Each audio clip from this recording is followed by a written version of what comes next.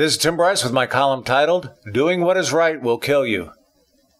I'm convinced if you did everything people told you to do to maintain a healthy lifestyle, you would never get anything done. For example, exercise consumes a lot of time, whether it is performed in your house or off-site at a gym. Since I elect to go to the gym, I find I must change clothes, travel to its location, work out, return home, clean up, and change clothes. No matter how I try to expedite the process, it's an easy hour shot.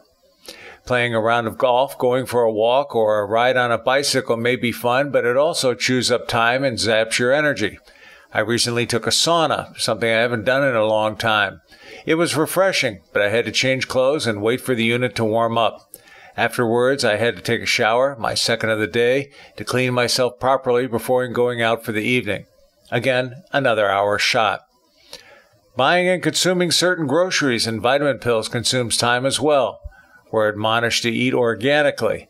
As much as we would like to avoid preservatives, fatty foods, breads and pastas, and sweets, it can become challenging to find new and creative ways to make meals.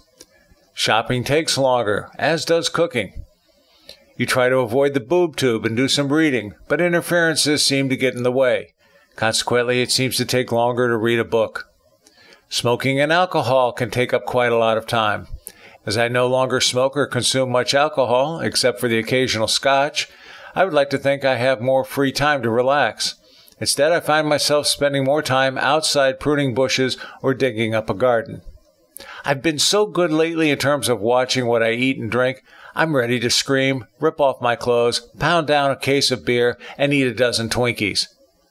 Doing the right thing all the time can drive you stark raving mad.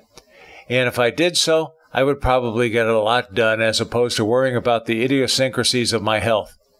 My luck is such that if I remain incredibly healthy from exercise and diet, I'm more likely to be run over by a truck. At my funeral, I'm sure they'll say, well, at least he looks good, but he should have laid off the red meat. You can't win. Friends, keep the faith.